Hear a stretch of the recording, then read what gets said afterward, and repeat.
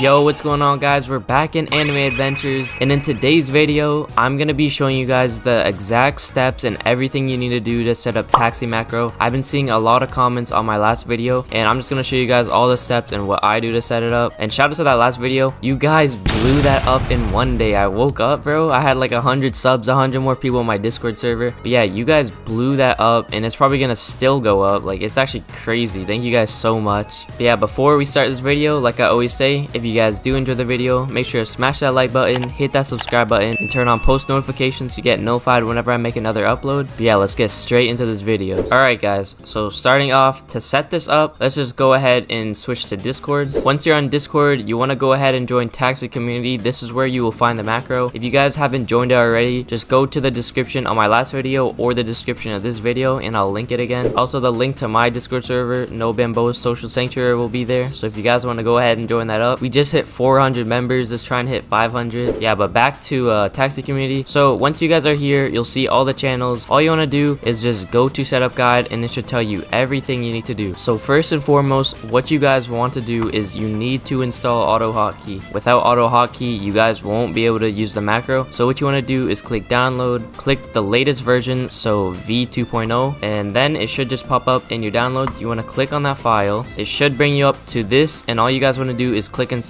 I already have it installed, so I'm not going to reinstall it. But yeah, once you guys are done that, go back to the Discord and click on Anime Adventures under the releases category. Then you should see this link to GitHub. You just want to click that. After clicking this, it should be the first one. It should say Anime Adventures Winter Event v1.1.6 latest, and all you want to do is just click this right here, the top one. Click it, and it should download to your files. After that, you just want to head on to downloads, and it should be the first one right here with your auto setup. So you just want to click, right click, and you want to click extract all. After it brings you up to this, you just want to click extract. Once extracted, it should bring you to this page. So all you want to do is just double click this and double click macro. Once this square pops up, you guys can just click F1 on your keyboard, and it should center the Roblox if you have it open into this little box where everything is. But yeah, from here you can see all the commands. So F1 to fix the Roblox position, which is what we just did, F2 to start it, and F3 to stop it. So it's pretty straightforward. Now from here, all you guys gotta do is make your team. This is the main macro team I use,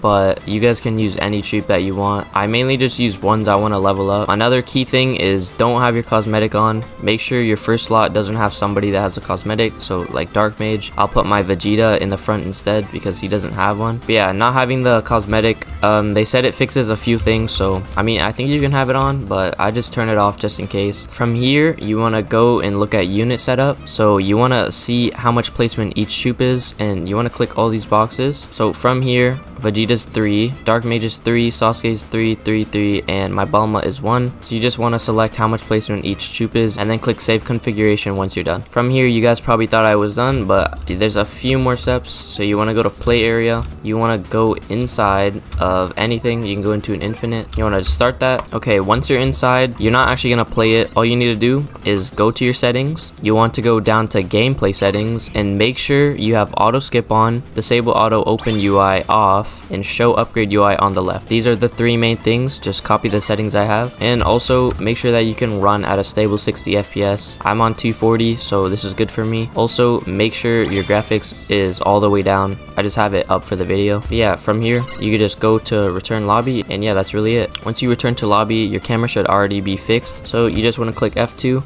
And yeah, that's really it. The macro should work. You guys only have the winter event. If you do want the Halloween one, you do have to pay, and a lot of people asking me to leak it to them. I'll get perma-banned if I do. I am not allowed to leak the test files. So yeah, you guys actually do have to boost the server if you want access to the Halloween macro. Yep, as you guys can see, we're in, and it's working completely fine. Another thing I literally just realized is you guys don't have webhooks. I guess that's only for testers, so just ignore what I said about test hooks in my last video. But yeah, that's pretty much it. It will work, and then you guys can just go to sleep, go to school, do whatever you want while this runs. But you should get like 70 to 100k a day. It really depends if you get good lobbies with leechers or other macro players. But yeah, that's pretty much how you set up the macro. But yeah guys, that is the end of the video. So hopefully it helped all the people who were confused on how to set it up and stuff. And if you did find this video helpful though, make sure to drop a sub so we can hit 2k. But yeah, I'm gonna stop talking and let you guys go set it up. So I'll see you guys in the next one.